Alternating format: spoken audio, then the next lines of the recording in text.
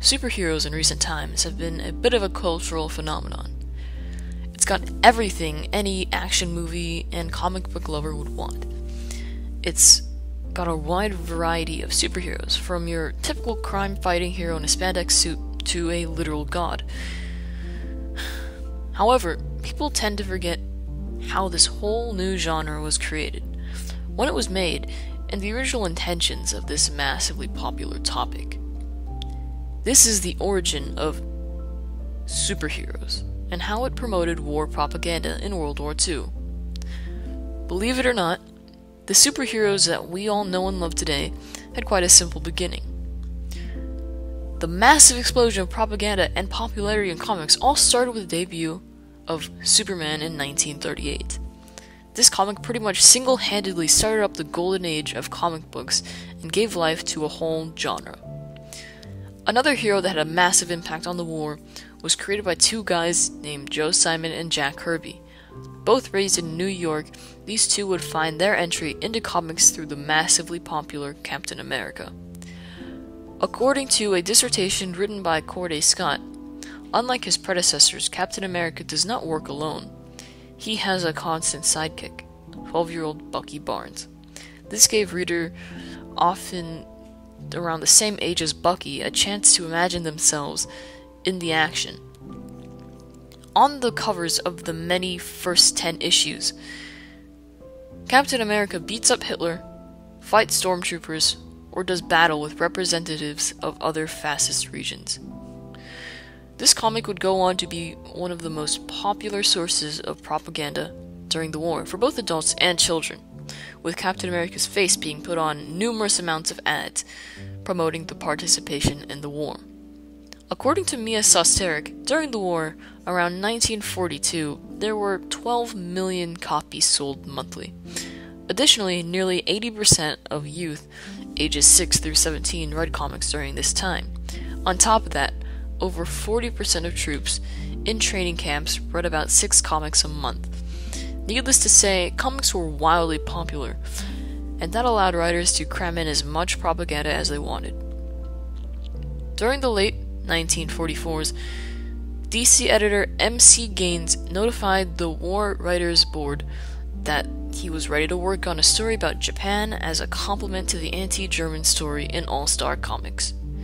They suggested a story about a fictional anti-fascist underground movement in Japan, and the idea was flatly rejected for depicting Japan as having an attractive wench, as they said, and encouraging a soft peace with Japan.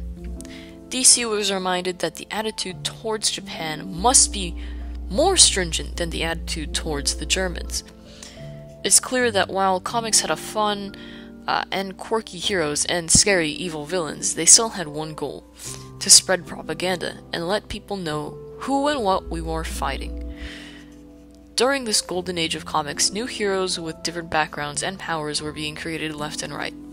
There was a crime-fighting group of children called the Young Allies, which embodied the youth during the war, promoting the fact that you didn't have to be grown up to participate in the war. There was the Shield, basically a walking American flag, preceding even Captain America, and was also one of the comics that Captain America drew a lot of inspiration from. This hero essentially represented America, from head to toe. It wasn't just heroes being created, however, it was also villains.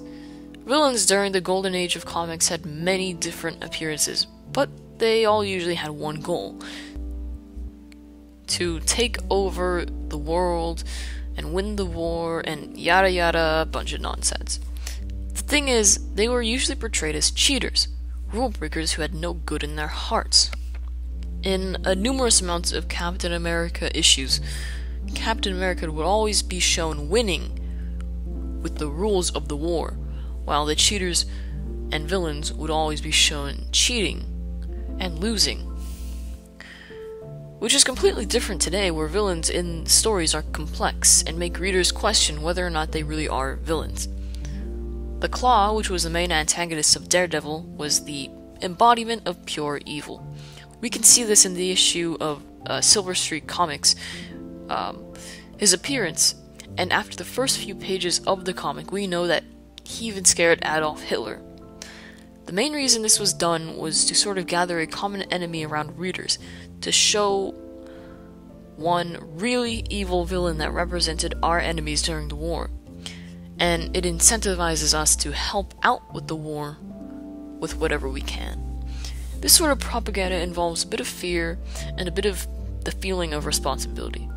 All in all, if we just take a couple steps back and really look at this golden age of comics, we can start to see the full picture. We start to realize the intentions. While we were in heavy war with the Germans, titles were flooded with comics about destroying Nazis, punching Hitler, and so on and so forth.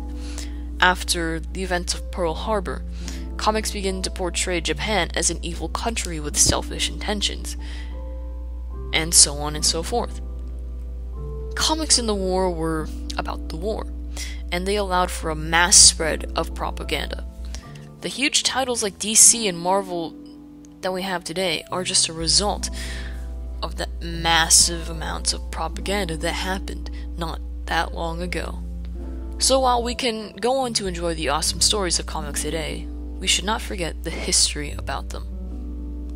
Thank you.